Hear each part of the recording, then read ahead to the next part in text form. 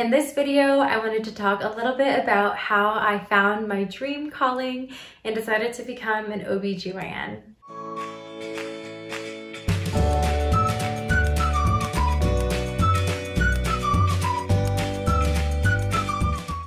Hello, my name is Erica Maubin and I'm currently a fourth-year medical student at Reno, Nevada. I wanted to tell my story about how I came here and the different loops and turns that I took along my path, but I also wanted to talk about, if you are a first-year med student or pre-med, what things you can do early on in your medical school career to help you learn what specialty you might like best.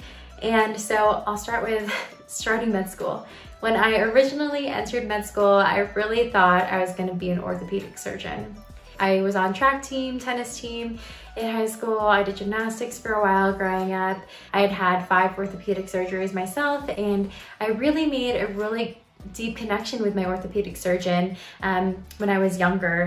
He was kind of just like someone I looked up to because he was so good at his job. He was so good at explaining what the problem was to my parents, but also as a child, because a lot of these injuries that I had were when I was younger, and then through my young adulthood, he was so good and so confident at describing the same processes to someone at my level. I just really appreciated that he was that likable person who also was really good at educating his patients. And then I found out during the end of my first year of med school, that you can do procedures in so many other fields. And so cardiology started to be really interesting to me. When we got to the cardiology section of our class didactics, I was like, wow, this stuff is so complex, but also so intuitive. Like, it's just such a great field of study. And so for a long time, I also wanted to be a cardiologist. I did cardiology research at the University of Michigan through IRAD, or the International Registry of Acute Aortic Dissection. And that was set up because I thought I really wanted to go into cardiology. So I wanted to set myself up and get the research I needed in order to pursue that field, which means going through internal medicine and then doing a fellowship in cardiology and interventional cardiology as well. During my second year of med school, after I had done that summer research program, I was able to work in cardiology as one of my preceptorships. And I learned that it wasn't exactly the patient population I was interested in working with after seeing patients, for 4 or 5 hours a week, and just getting a general taste of what the field was like.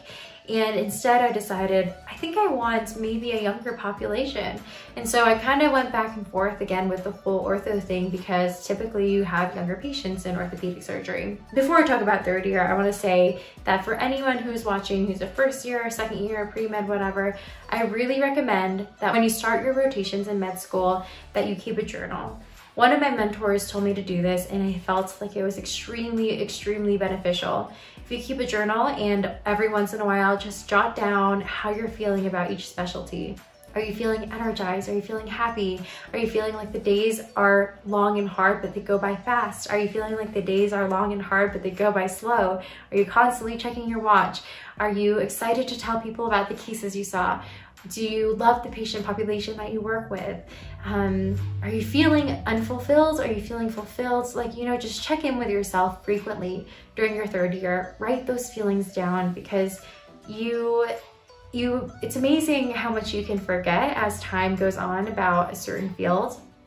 That I just think that journaling in real time, so you can reflect back on your reflections, is so important to helping you find that specialty that's for you. And I think at the end of the day, when you really find the right one, you know deep down in your gut, regardless of what you've written down or what Excel sheets you've made for yourself, like that is the right one. But I think that reflecting can make you think a little bit deeper about it and can be helpful. When I started my third year, I thought that I wanted to go into something surgical for sure. And at that time, plastics was also on the table. I felt like ortho was cool because you could allow people to have better quality of life. You could help people really make an improvement, fix something that was broken, alleviate people from pain. I thought it was really cool to provide someone with function again. And then that's kind of what made me interested in plastics, because I realized that in plastics, there was a lot of opportunity to give people function, whether it's burn patients and grafts, or cancer resection patients who need wound closure, diabetic ulcers. I just thought it was really cool to be fixing something, giving someone form and function. There was something about that that felt really special to me. And so for a long time, I was stuck on plastics. And that was my surgery, was my first rotation, and I did do an elective week in plastics. However, an elective week is not a lot, so I just kind of trusted that it felt so right and so fun and so great that maybe that was a sign for me. So I continued to pursue this whole plastics idea, trying to do whatever I could to put myself at the best position to do plastics. After my general surgery rotation, I went to family medicine, and I loved family medicine. I loved that you could see patients of all ages. I loved that you could do obstetrics in family medicine. And let me tell you, when I first started my third year, I remember in second year, we submit these forms that said like, do you have any preference about like when you'll have certain rotations? And I was like, put peds and OB last, because I know I don't want to do that. Like, there is no way that those are the fields I'm going to go into.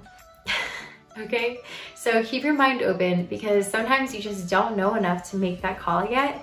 But anyways, that's another story that we'll get into. Family medicine, loved it. Really thought that I was like, maybe I should do family medicine. But my dad is a family physician down in Las Vegas, and his practice I know is mostly adults. And I know I could probably make a practice the way I wanted it to be, but it just seems like in bigger cities, sometimes you can be more limited to practicing primary care with adult patients. And I don't know, I mean, there are probably other reasons that I wasn't super interested in family medicine at the end of the day, but I did really love that rotation, and we had really amazing attendings that just made it such a wonderful experience. And my last rotation of that first semester was psych, and that is pretty much the only rotation that I was like, definitely not. Like, this is 100% not what I want to do. Mental health is really underserved in most places of the country, especially rurally. But I felt miserable and it was not my calling, so I knew that really quickly. My next rotation was internal medicine. I loved it. I loved internal medicine. I thought like the complexity of the patients was really cool. It was really similar to family medicine. The only thing I liked a little bit less about internal was that you did a lot less women's health. Like, I like the idea of doing preventive medicine for women, of seeing women throughout their pregnancies. I thought that was really cool, and like I didn't get to do that in internal medicine, but there were also a lot of opportunities in internal medicine for fellowship. So I thought maybe that's still on the table, or maybe primary care. I don't know. I was really interested in internal medicine at a point too. As you can tell, I loved like everything. And then after internal medicine, I had neurology. That was another one that I felt was interesting and I learned a lot, but I also felt like this is not what I want to do. It was really sad. It just like felt sad to me that a lot of the times for many neurologic diseases, there didn't seem to be like a true cure, maybe like prevention and progression or like improved quality of life. But there were just so many diseases that like made me feel sad seeing, I don't know, it wasn't my cup of tea. I know every field, medicine has really like sad medical conditions and natural history of disease, but I did not feel good in neurology, so it wasn't my thing. Went to peds. I was right, did not like peds, did not like working with kids. I love kids, I want my own kids, did not like working with kids, did not. I was really sick for a part of it also. Like the only time I ever took a sick day from third year was after I got sick from one of the kids in peds, and I felt the most miserable I've ever felt sickness. So yeah. And then my last rotation was OB. And so throughout this whole time, I haven't mentioned, but I was still planning on pursuing plastics this whole time, because I was like, maybe plastics, maybe I'll do apply family, maybe plastics and IM. I kind of like dabbled here and there with other specialties, but plastics held strong and continuous throughout this whole year. And so I applied for 4 plastics away rotations by the time I even started my OB rotation, because away rotations you apply for early on that year. So I didn't even know really what OBGYN was about, and I had kind of planned all of my away rotations in plastics. And I started OB and I started realizing what the work entailed, like I liked about other things, seeing patients of all ages, getting to grow with your patients, doing a lot of preventive medicine, getting to do surgery and fixing things with your hands. Like the patient population was so ideal to me because you see young, healthy people, but you also see older people, you see really sick people, especially in gyn-onc. I just love that there's so much variety and so much room for different fellowships and opportunities. I don't know. During OB, one of the things that during my OB-GYN rotation, one of the fields that really stood out to me was reproductive endocrinology and infertility, or REI. And this is where most people probably are familiar with IVF, or like test tube babies for people who have infertility. That's the kind of work that an REI physician would do. And I thought that maybe that was the thing that I really, really wanted to end up doing. And so I just talked to one of my mentors, and he immediately set me up with one of the only 2 REIs in town. There's only one practice in Reno. And so he set me up with one of the doctors at that practice, and he said, go to this myomectomy with him, you know, go talk to him at his office, ask him whatever questions you have, see if this is something that you might want to do. And so I said, okay. I was operating with him, and there was something about his personality that clicked with me. And I am a quiet person, and I didn't talk a lot, probably, but and then the next day I went to his office, and he told me stories about his patients. And before I left, he read me one of the emails that his patients had written to him. And it was one of the most beautiful, beautiful emails I've ever listened to, talking about how he helped to get a couple pregnant and the joy that they have from their son, and how every time they look at him, they think of him. And it's just really, it's a really incredible and touching field. And I know there are also really, really sad lows in that field as well. But I don't know, I like listened to him read that email. I went to go to my car to go home at the end of the day, and I cried because I was like, wow, this work means so much. Like, this is the most meaningful thing I think I could ever do for someone. And so at that point, I think I already knew I wanted to do OB. I fell in love with OBGYN, but I was like, oh, I've already put so much work into going to plastics. I don't know, I can't decide. I've only done a week of plastics, so I don't really know for sure. So I said, screw it, I'll go to my first plastics away rotation. I went to it and I said, if I don't feel fulfilled, and if I don't have that same happiness here, I'm gonna apply to OB. So I left for my first plastics away at the beginning of July. After like the first week, I was already like, wow, this is not what I thought it was. This is not the fulfillment I thought I would get. And this is not right for me. I had a lot of doubts during that process. I called my mentor probably like at least 5 times that whole time I was gone on that away rotation. And she was incredibly helpful.